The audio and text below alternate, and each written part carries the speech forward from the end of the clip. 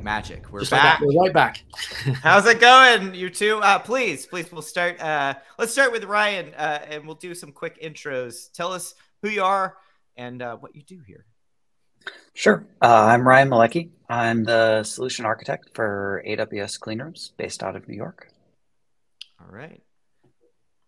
Hey, I'm Ankur Agarwal. I'm a product manager on AWS Clean Rooms, also based out of New York. It's great to be here. Welcome to the show, both of you. Now, it's very interesting. I'm going to throw out what I most associate with clean rooms. So growing up, my dad worked at Texas Instruments, right? And so they create chips, right? And when you are fabricating computer chips, you have a clean room. But that's not what this is. This has nothing to do with fabrication of silicon chips.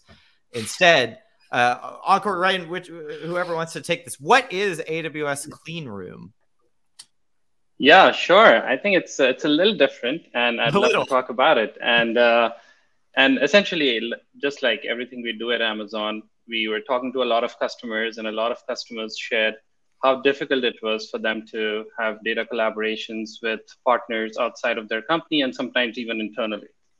And especially the regulatory landscape around user privacy was becoming more stringent, and it was leading to more decentralized data sets. People had different types of data in different places, and a lot of collective analysis was needed for sort of decision making. But there weren't really great tools available. So a lot of the value was being left on the table. So we heard from a lot of customers, and essentially there were three things that they wanted.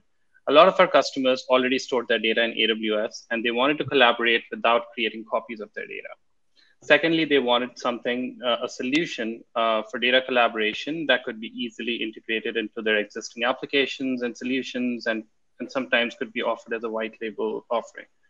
And finally, most importantly, they had a very high bar on privacy. And so we knew that we needed to meet that with a broad set of privacy controls. So now I'll answer your question on what is AWS Clean Rooms. AWS Clean Rooms is a new AWS analytics service.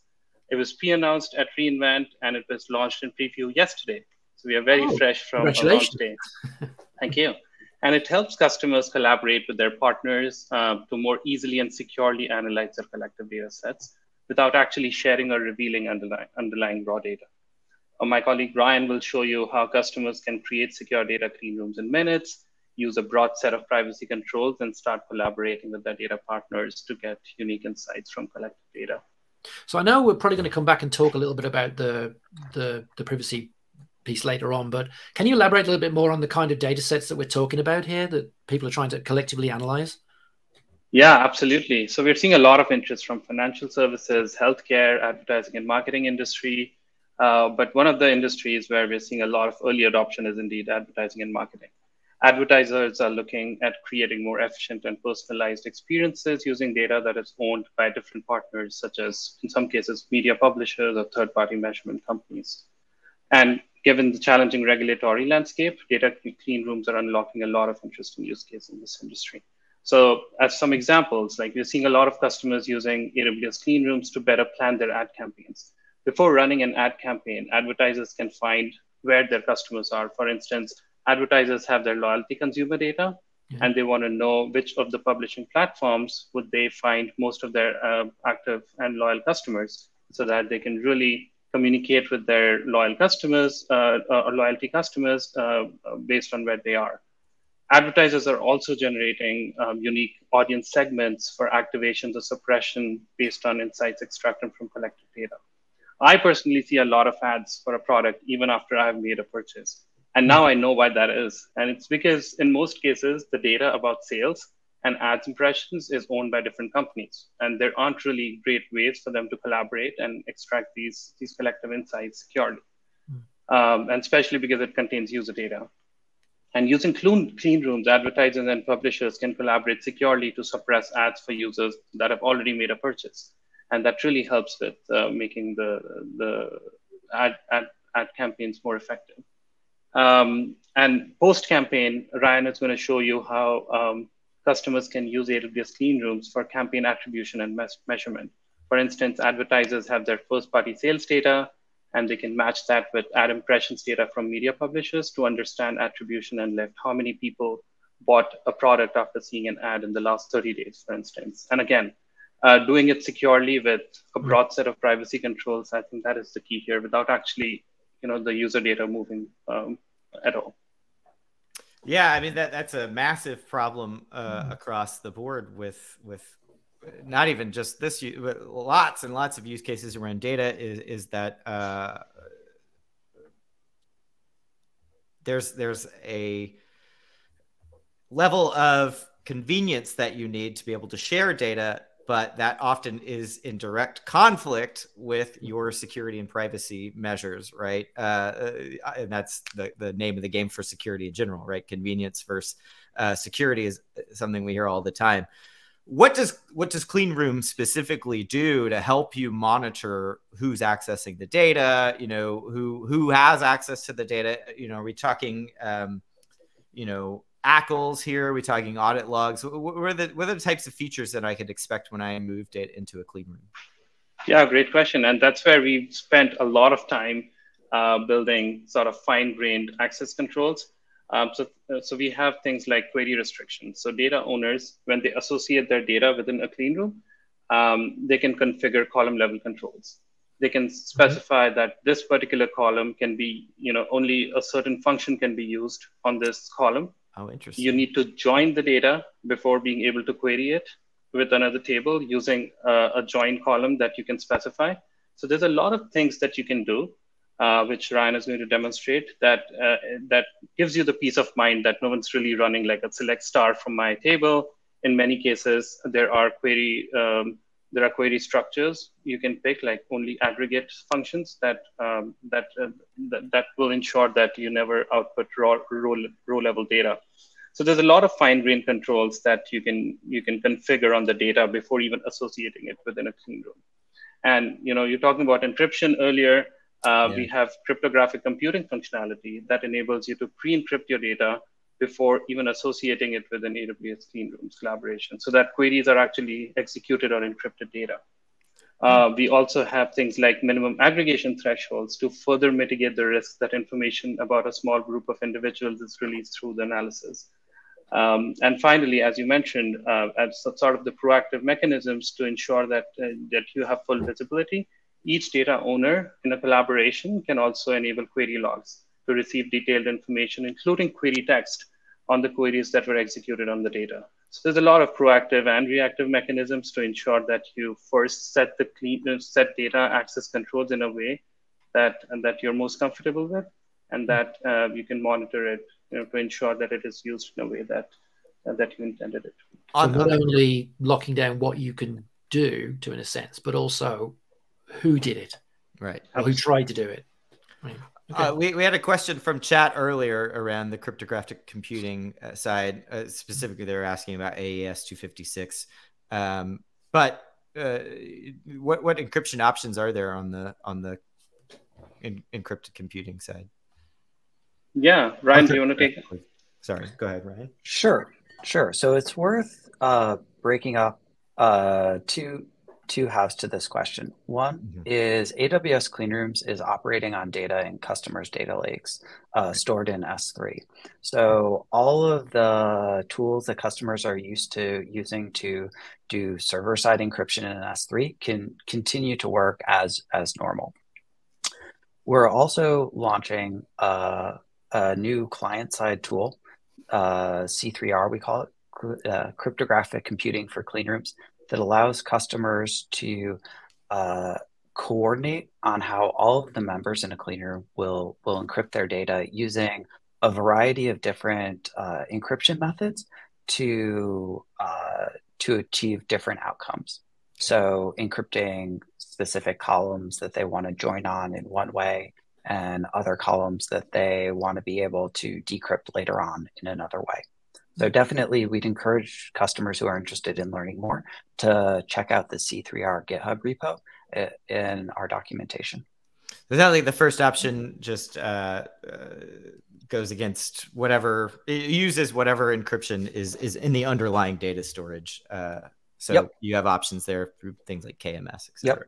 Yep. Customers who are used to working with data in a data lake with a service like Athena or Redshift Spectrum, AWS Clean Rooms is consuming those same data sets and will work with the data they already have in place.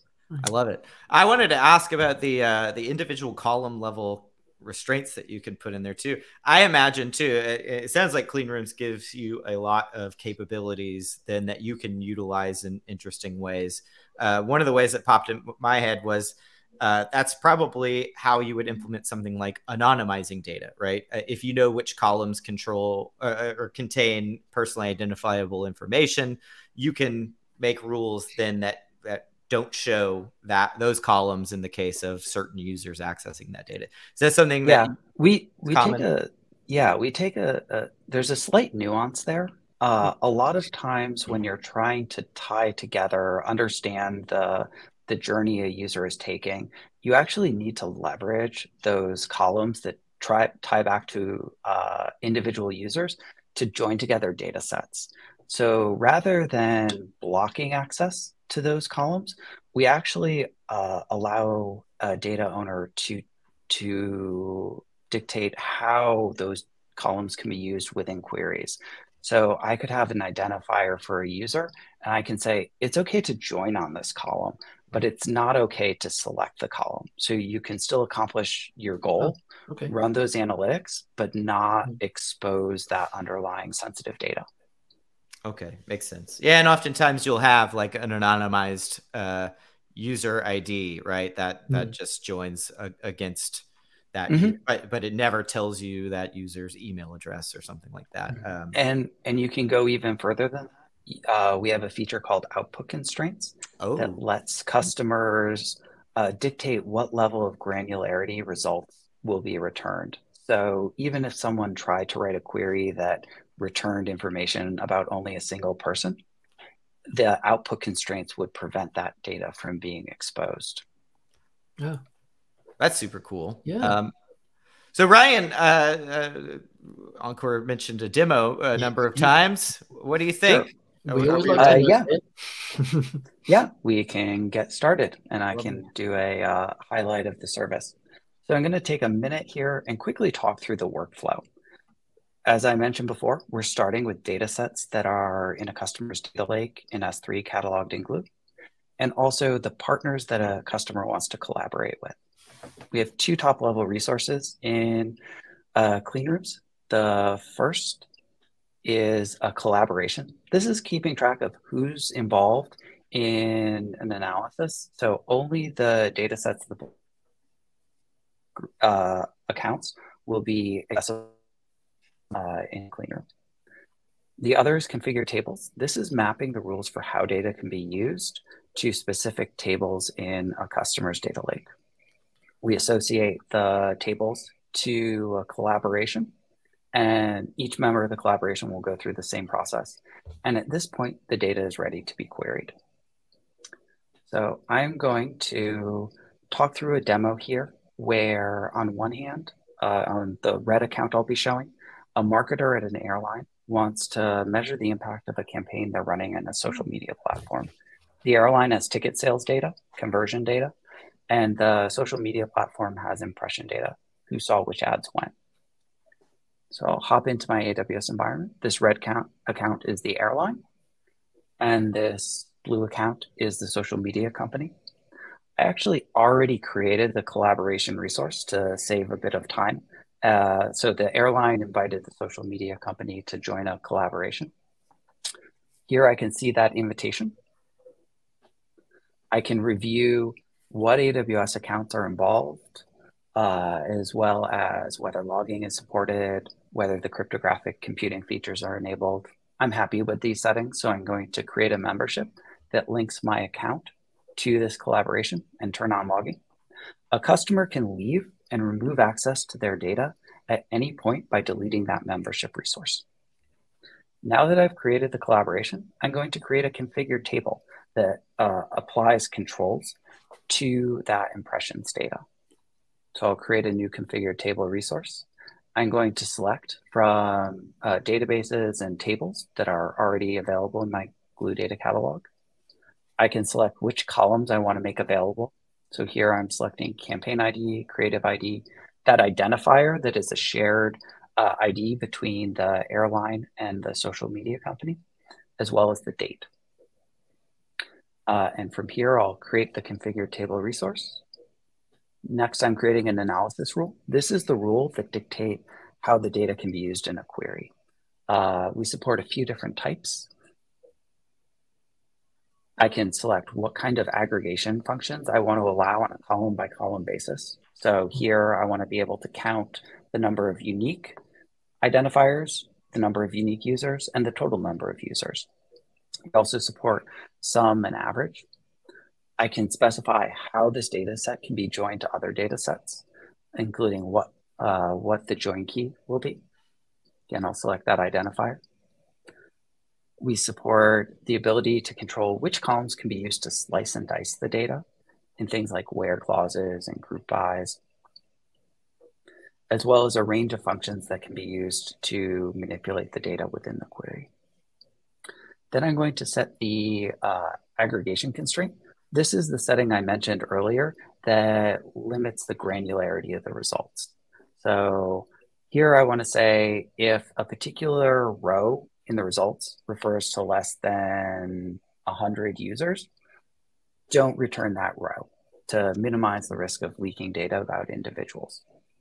And with that, I've configured my rules.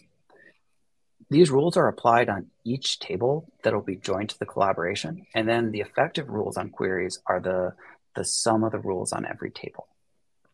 So with this, I'm going to associate this table. Right, and I don't want to break your flow. I'm sorry. I just was curious. Are there any kind of general recommendations that you can give when building those? Like, what are some of the common?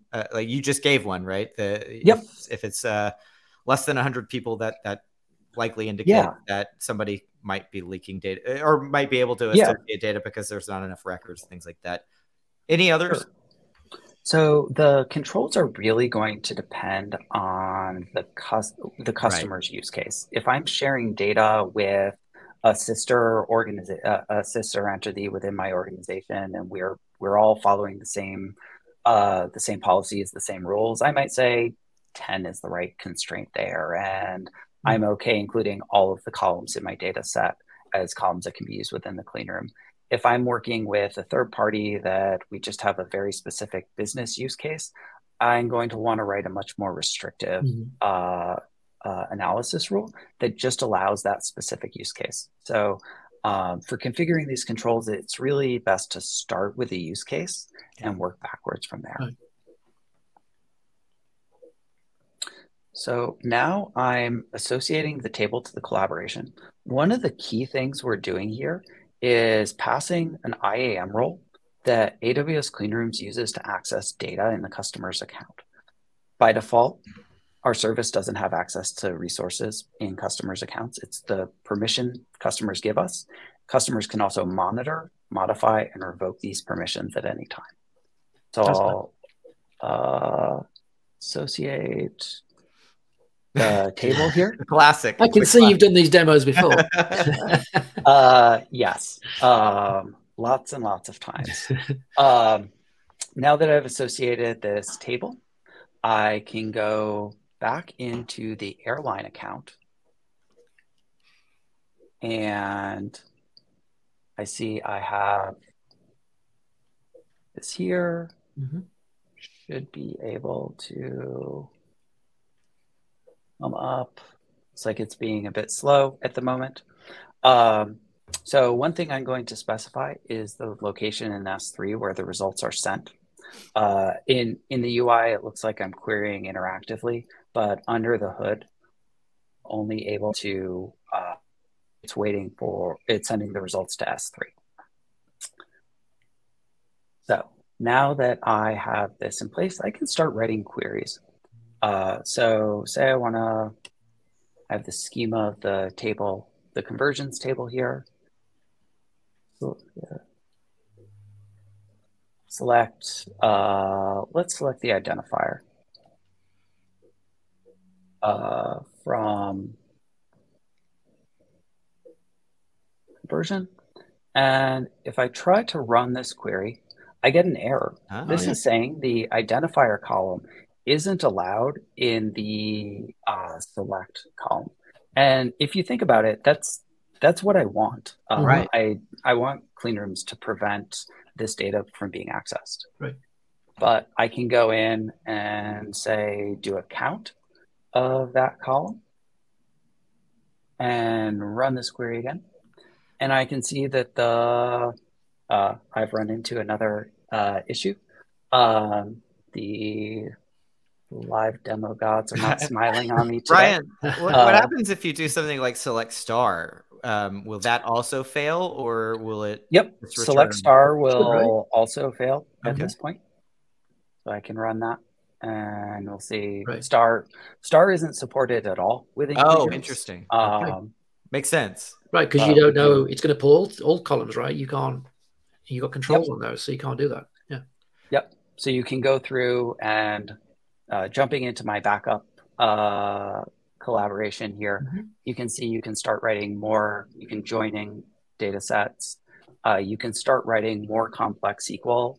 Here I'm doing a count distinct instead of a count and adding a where clause.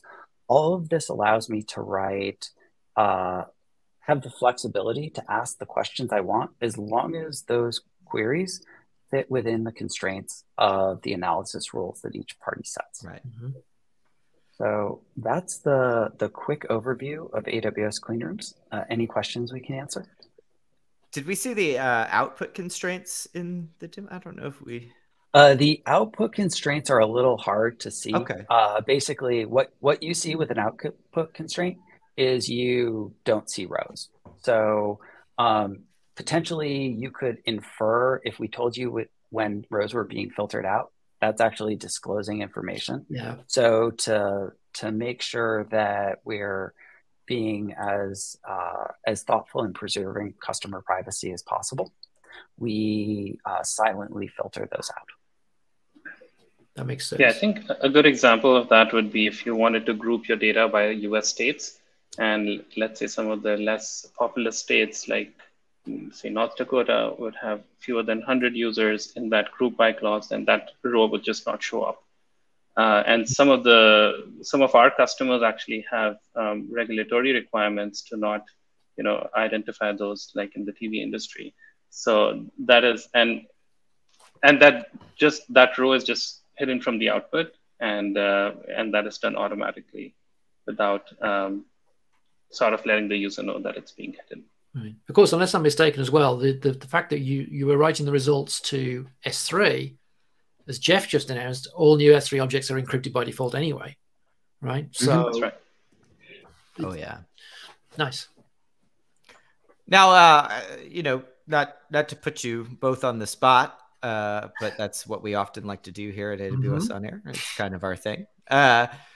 Obviously, this is probably not for everyone, right? Not everyone needs a clean room. How do I identify the types of problems that you all are talking about here for myself when I'm looking to get started with AWS Clean Rooms? How do I know when I need a clean room? Yeah, that's a great question. And I think some of it is some of the feedback that we hear from customers is around needing to optimize their ad campaigns, for instance, and they're unable to do so. And when they start thinking why they're not able to suppress some of the users that have already bought a product, or they're not able to measure attribution, and it's because they just don't have the data. So at any time that you feel that you're restricted by the data, and you could get more insights if you had collective data outside of your organization or even within different departments, I think it's a great time to think about clean rooms. We also hear a lot of other use cases around healthcare and financial services where, for instance, different hedge funds want to understand how many funds hold a certain position without actually sharing their individual positions with one another. And I think that those are the kind of things that we're hearing about from customers. So it really comes down to identifying a problem and then identifying that there is some data out there with which you can really make better business decisions. And that's the journey that we see our customers take. So basically, I can't do this because I don't have the data, but you do. Yes. I'm going to invite you to collaborate with me, and we can control what what is shared, what's seen, and what comes out in the output. Sounds kind like of in a nutshell, right? you need like two minimum things: a reason to collaborate and data that is sensitive, right? Data that needs to have restraints put in. Yeah, the sensitivity of the data and really thinking about, do the existing controls your organization has in place, are they good enough? Mm-hmm. A lot of times, if you're within an organization, you have policies and you have existing mechanisms to safeguard the data. Where we see real challenges is where you need to collaborate across an organization, and we give new tools with AWS Clean Rooms that allow customers to safeguard their data while still enabling the analytics they want to achieve.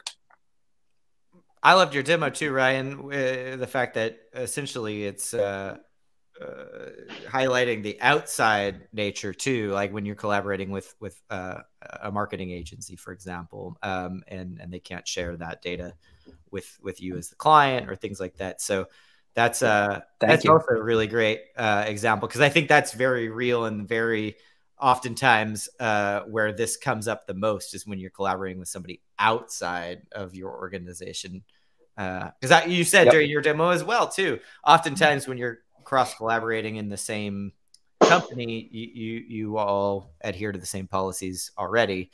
But even then, I would say that it might departments have different. I was going to say you don't want to share that data across different departments, right? It also might be worth your while too. Just zero trust inside me is firing off, of saying, even though it's internally, right, you may want these restraints to be able to track and verify, right? It's trust but verify always. And I would say, like, why move the data if you don't have to, right? Like, right. Totally. So I think any use case that is like, okay, I need this very specific insight. Does that require me to copy the entire data set to another location? Which is, something that is natural, comes naturally. So I think that's where we're hearing some customers ask for interdepartment, limiting the sharing. Mm-hmm. It's actually more common than I personally anticipated. Within the organization, we do hear customers ask for limiting the data movement and limiting data sharing. I think it just makes things easy for everybody, including, meeting the regulatory compliance and a lot of host of other things.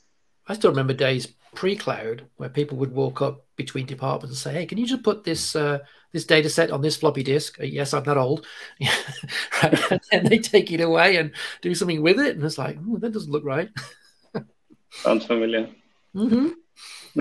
I would say too, if nothing else, the audit logs themselves are extremely valuable in these scenarios, right? Knowing who and when and how people have accessed your data is massively important when proving after the fact, right? When something has happened, no, we have the audit logs here.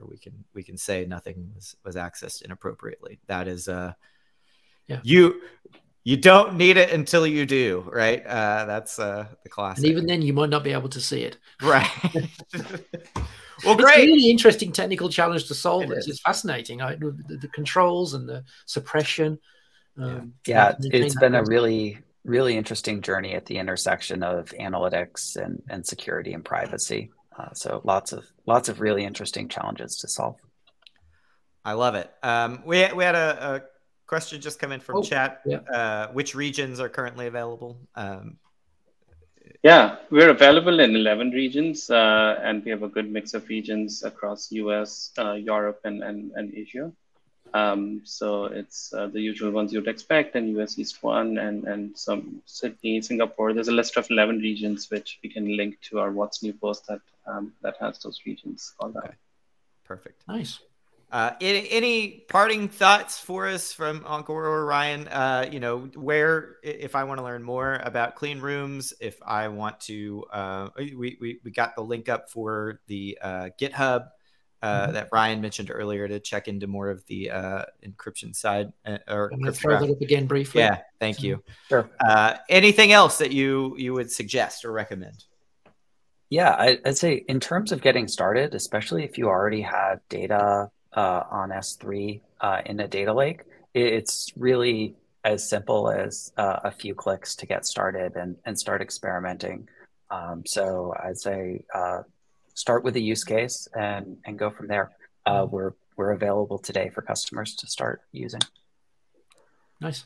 The only thing I would add there is that there is a free tier, which, of course, we bill on the compute that the query takes to run. So it's hard to say how many queries, but I think it should help you run between 50 to 200 queries is our estimate. So it's enough for you to get started, start playing around with the analysis rules, and think of a use case and just be able to see it for yourself. So I would really highly recommend that. Always love a free tier option. Never going to turn that down. I love it. Thank you both for joining us. We're Thank you. Going to take you off, but wonderful, wonderful content here. Thank you both, and we hope to see you again on the show sometime. Yeah, thanks for joining us. Absolutely. Thank you so much.